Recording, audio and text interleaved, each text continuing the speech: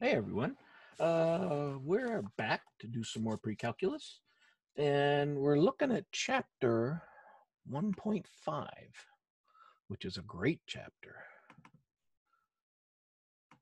because it is going to be about inverse functions, which is a very important thing to learn how to do. People get freaked out by these initially until you learn the Cheverton secret on how to do these so they're easy. They have a process, and as long as you follow the process, you're going to find they're easy. So let me get a blank page.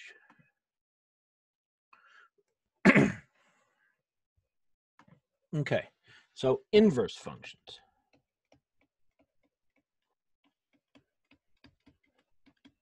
So first, let's talk about what an inverse function is, and you already know.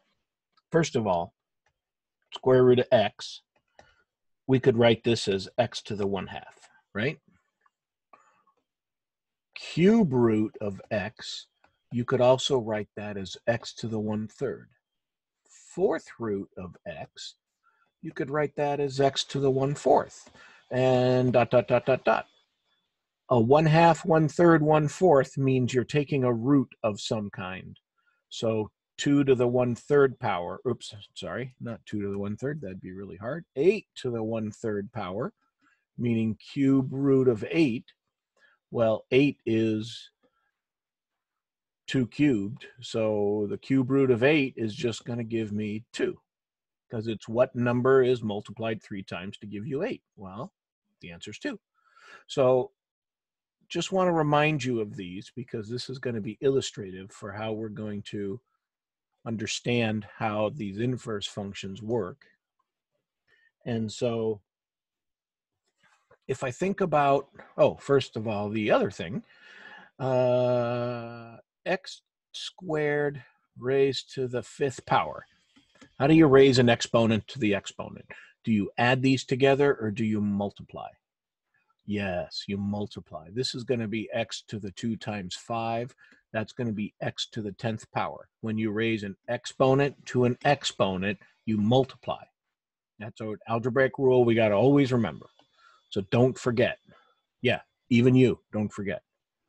Okay, so now let's do another one. Let's take square root of x and let's raise it to an exponent. Now, when you see this looks fairly ugly, right? Radical x squared? Oh my God, what are we going to do? And you are going to learn that I encourage you, whenever you see a square root sign, to change it to x to the 1/2, because it's always easier to deal with. If it's a cube root, change it to x to the 1/3. It's always easier to deal with when you do that. Now, let's apply our rule. What do you do when you raise an exponent to an exponent? Well, that would be 1/2 times 2, and 1/2 times 2 is 1. Wait a minute. Wait, let's do another test. Cube root of x raised to the 3rd power. Well, that would be x to the 1/3 cubed.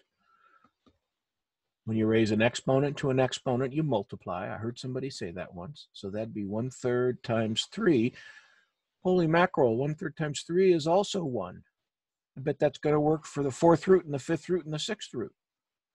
And so what happens is we took the square root function and we operated on it with the squaring function. And these two functions are inverses of each other. And whenever you operate on a function with its inverse, you always just get the argument that was in the original function. Let me make a fancy color here. So we ended up with just the thing that was in here. And likewise here, we got the same thing. Because I did the cube root was acted on by the cubing function. And so they undid each other, and you just get the thing inside the function x. This is the property of inverse functions. Whenever you have an inverse function inside the original function or the other way around, they're going to wipe each other out. Now, recall, if I have f of x equals x squared and g of x equals x over 7 plus, I don't know, 4. And I said, what would f of g of x be? We did this last unit. I would plug g of x into x. So this would be x over 7 plus 4 squared. And if I did g of f of x, I would plug f of x here into g wherever I see an x. And I only see an x on the numerator, so it would be x squared over 7 plus 4. These were composite functions. And the reason why we learned composite functions is so we can use them on inverse functions. And let me show you how these get used. Here's the rule for inverse function.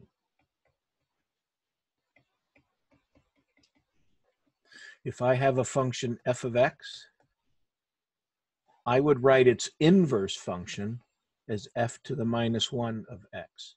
This does not mean 1 over f of x. If I wanted to write 1 over f of x, I would write f of x to the minus 1 power. These mean the same thing. The minus 1 here between the f and the x means inverse. And what did I say on the previous page when I did the square root of x and I put it inside the squaring function? So for example, f of x was x squared and g of x was square root of x. If I did f of g of x, I'd plug g of x into f. Oh, there's g of x. I'll plug it into f. So I'd get square root of x squared. And what did this become? Oh yeah, x, because the 1/2 times the 2 canceled each other out in the exponents. And likewise, if I did g of f of x, let's see, I'd put f of x inside g. So f of x is x squared. I'm going to put it inside g. So I'd get that. And what's the square root of x squared? Yep, you got it. It's x. So notice, the composite of these functions gave me x, and when I composited them the other way, they still gave me x. This is the definition of something being an inverse.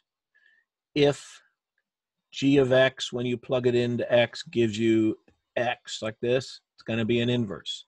If f of f inverse,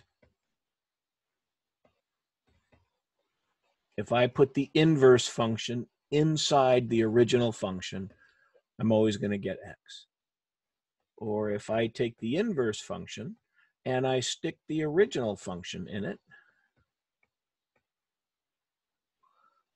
I'm also going to get x. This is how you prove that something is an inverse of itself. This is how we verify that x squared and square root of x are inverses of each other, is because when we do the composite both ways, got to do it both ways, though many times I'm lazy and I only do it one, but you got to do it both ways. Then if I get x in both cases, then it shows that it's an inverse. Okay, so let's try to calculate an inverse function. And if I have f of x equals, what is it, x squared plus 1. And I want to find the inverse function.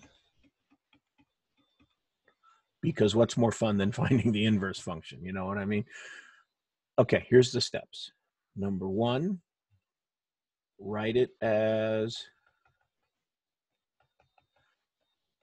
y equals whatever. So in this case, I would do y equals, there we go, y equals x squared plus 1. Okay? Step 2, switch x and y. Okay, I can do that. X equals, oops, y squared plus 1. I switched x and y. Okay, step 3. solve for y. Okay, so I'm going to solve for y, so I'm going to get y on one side, everything on the other. X minus 1 equals y squared. And then to solve for y, I'm going to take a square root of both sides.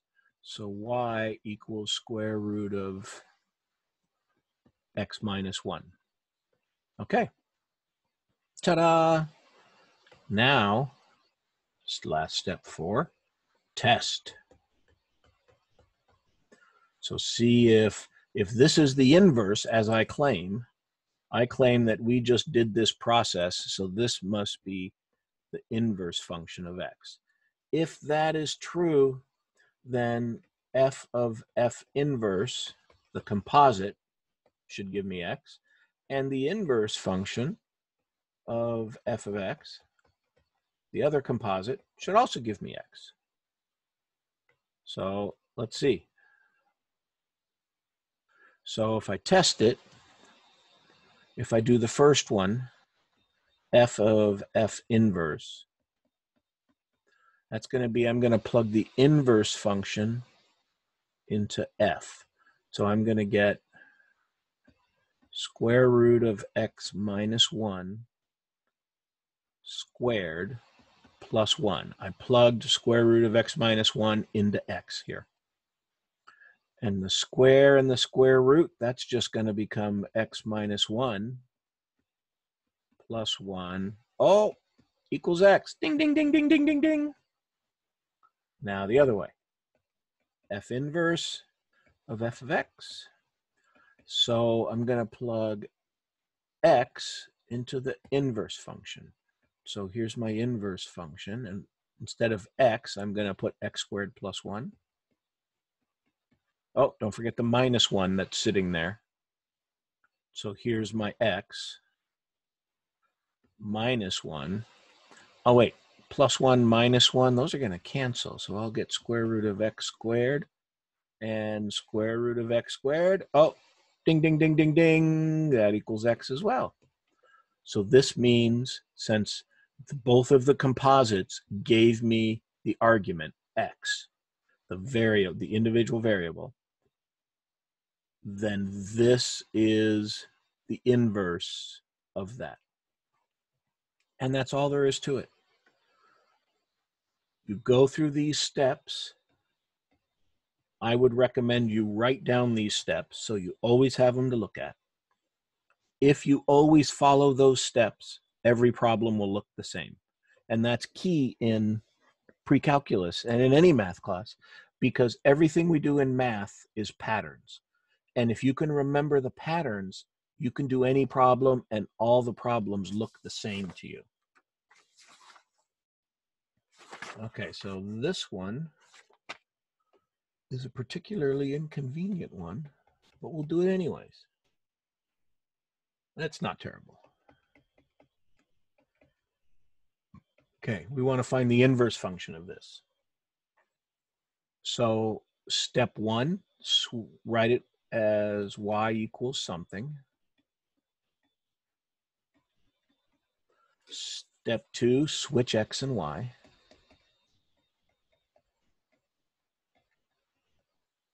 Step 3, solve for y. So I'm going to multiply both sides by y plus 2. It'll cancel on this side, but I'll get a y plus 2 on this side.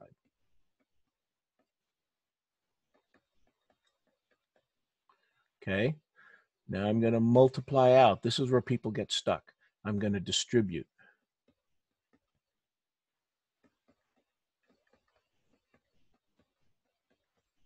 Now I want to get all the y's on one side and all the x's on the other, right? So I'm going to move this to the other side. So I'm going to minus xy. And I'm going to do a minus 3 at the same time as well to move the 3 over here. So let me get rid of this here. Oh, wait, let me use my fancy dancy lasso. Lasso. Okay. So now I'm going to get 2x minus 3 equals y minus xy. So this is the trick with these kind of problems. You distribute the xy. It doesn't make sense, but you'll move this to the other side of the equation. And now you factor.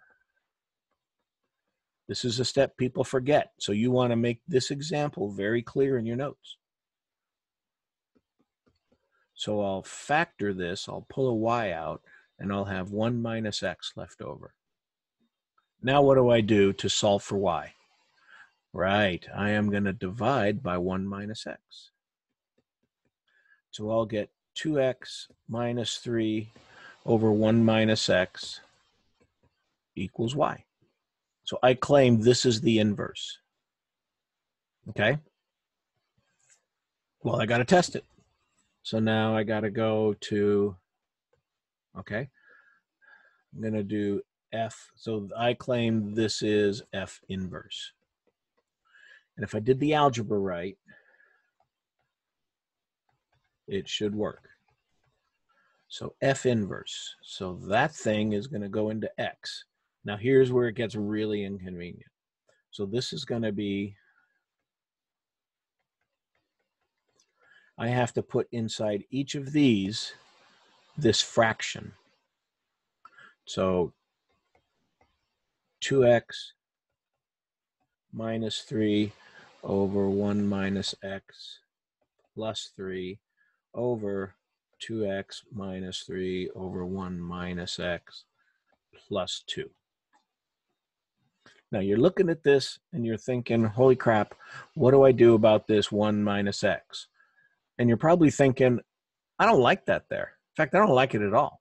Well, if you don't like it at all, I'm a fan of getting rid of denominators. I'm going to multiply the numerator by 1 minus x, and I'm going to multiply the denominator by 1 minus x. And what happens when this multiplies into that one? Exactly. These are going to cancel. But don't forget, I also get one here. So I'm going to get here 2x minus 3 plus 3 times 1 minus x over 2x minus 3 plus, I'll get 1 here. But this denominator cancels when I multiplied by this, by 1 minus x. Now, I know some of you are going to think, I don't really understand this algebra.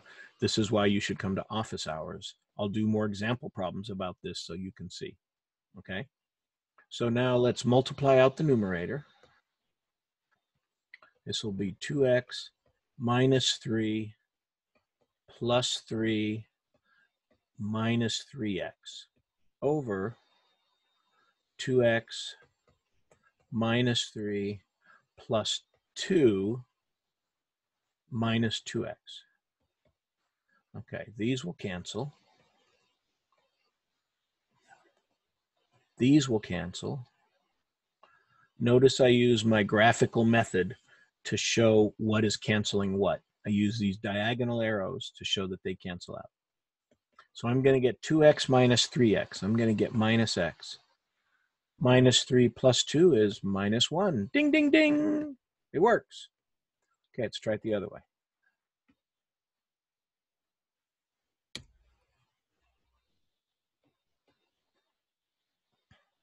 So that's x. Okay, so now I'm going to do f inverse of f of x. You're probably thinking this will be easier. Yeah, I don't think it is. So f inverse, what was it? It was this. So I erased it, sorry. It was 2x minus 3 over 1 minus x. Okay, yeah. Probably shouldn't have erased that. Not your best idea. Okay, so I'm going to put this into x here and here. So f inverse of f of x. So f of x is going inside f inverse. So 2 times x plus 3 over x plus 2 minus 3 over 1 minus x plus 3 over x plus 2. So there was an x here, right there. I replaced it with f, and there was an x here. I replaced it with f. And again, you're thinking, holy crap, why do we have to have fractions and fractions? Well, if you don't like it, do something about it. Don't just erase it. No, that's bad. Use math. Math is your friend. So I'm going to multiply by x plus 2. When I multiply here, sure, I'm going to get 3 times x plus 2. But when I multiply here, the x plus 2's are going to cancel. Likewise, I'll get a term there, but here they're going to cancel. So I'll end up with a 2 here. And here I'm just going to end up with x plus 3. Come on. Computer's a little laggy. Minus, here's where people make a mistake. They forget to add the thing they're multiplying into this constant. That's the most common mistake when you're doing this test. When you have something like this, a fraction with x in the numerator and denominator. So you always got to remember, always got to remember, you got to do this distribution and this one. Those are the ones that people tend to forget because they're so focused on the denominator. Okay, I'll get an x plus 2 here minus, these are going to cancel. And let me show you another mistake people make. They go x plus 3. But that's wrong. The negative is going into this whole thing. So this has to be in parentheses because that negative is going to get distributed to the 3. Algebra. Yes. So 2x plus 3 minus 3x minus 2 over x plus 2 minus x minus 3. Okay, now I got to make some room. Haven't figured out how to resize the page here, but that's okay. So over here, so this is f inverse of f of x. So 2x minus 3x is minus x.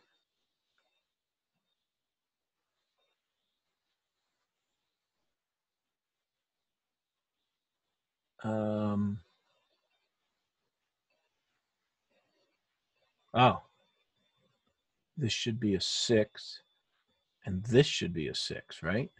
I did that on purpose to see if you would notice, and you all failed. Bad Siena student, bad. Did I mess it up in the bottom? Nope, I didn't. Okay, because I could see things aren't going to cancel. So this will be a plus 6, and this will be a minus 6. And so those are going to cancel, right? That's better. And now in the denominator, x is going to cancel with minus x. I'm going to have a 2 minus 3.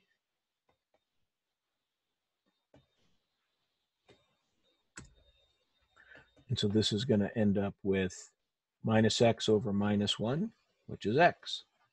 Check. So this is the process for doing the inverse function.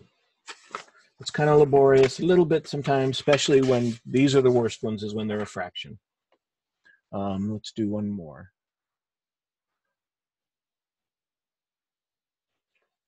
They're not any fun if they're squares, but they're easy peasy, lemon squeezy if they're a linear function.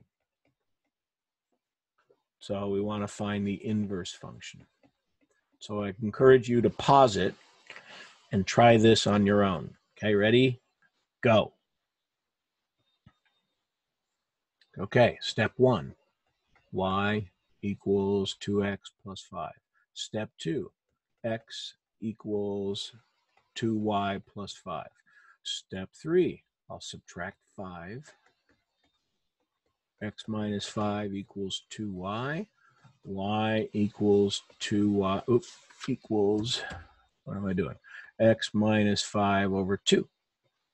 Okay, I claim this is the inverse function. So now we test. F inverse. I'm going to put this inside this function. So I'm going to have 2 times x minus 5 over 2 plus 5. The 2's will cancel. So I'll have x minus 5 plus 5, holy mackerel. These will cancel, and we get x. Awesome. Okay, f inverse of f of x equals, so I'm going to take f of x and plug it into f inverse. So that'll be 2x, there's my x, oh yeah, minus 5 over 2. So the parentheses don't matter. I just did that so you can see where I was substituting. Oh, wrong one. There we go.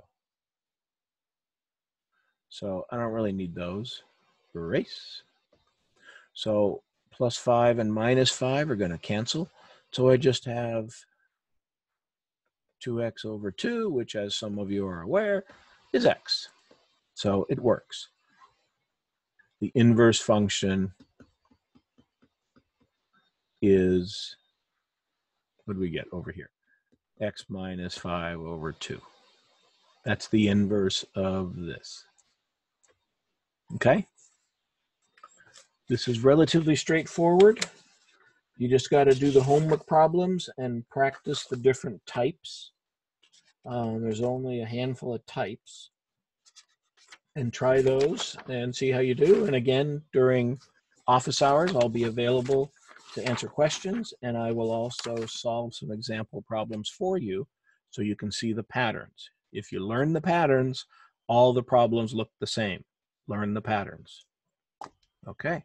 Let me stop sharing and say goodbye.